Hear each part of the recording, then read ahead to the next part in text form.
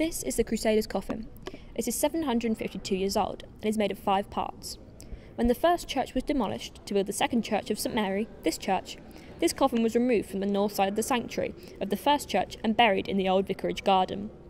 In 1912, the coffin was unearthed and placed in its present position in the sanctuary. It is a 13th century coffin of Purbrick stone, dating from about 1270 AD. Because of the large cross on its lid, it is thought that it could be that of a Crusader knight, but it could also have been that of an abbot of Southwick Priory. It is known as the Crusader's coffin because of this. It is not very obvious from the congregation, but if you are nearer to the altar, you can really see it, and it really stands out, as it's something unusual inside the church. This small piece of wood is helping hold up the coffin, as well as a few others on the opposite side. We actually explored the inside of the coffin, but really there was nothing there. It was a cool experience to try.